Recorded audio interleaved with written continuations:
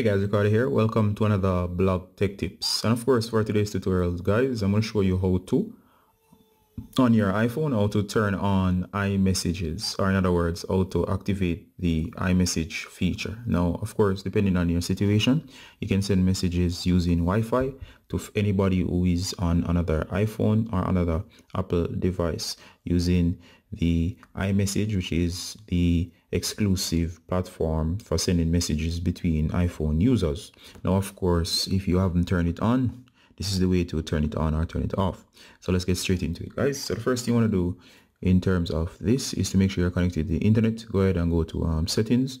Once you're in settings, you should be at the top of the screen as seen here. Simply scroll down and you want to look for the messages icon, and you'll notice messages right here. Go ahead and tap, and right at the top up here you'll notice iMessages. It says iMessages can be sent between iPhone, iPads, touch and Mac. Sending or receiving iMessage uses wireless data. About iMessages goes into your the policy and so on. Of course, mine is off. I'm going to turn it on now and activate the feature. So go ahead and toggle on. Notice it says waiting for activation.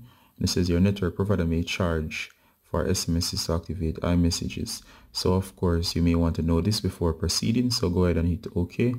And it says waiting for activation. And of course this is common sometime. Notice that send and receive, no address. And of course it should activate on your device. On some devices you may run into issues, but of course, as you can see here, mine has been associated and it has been activated. Now it's now on, and I can now send iMessages. So anybody who is on iPhone, I'll receive the messages once they start sending messages via the iMessage platform, which is quite cool. So you may want to use this feature or activate it for yourself. So all you gotta do now is find a contact who is on iMessages, and you'll be able to send them direct messages over Wi-Fi using data. Just remember, this will consume some amount of data if you're not on your Wi-Fi network. Thanks guys for tuning in. It's Ricardo from Blog Tech Tips, saying bye until next time. Bye guys.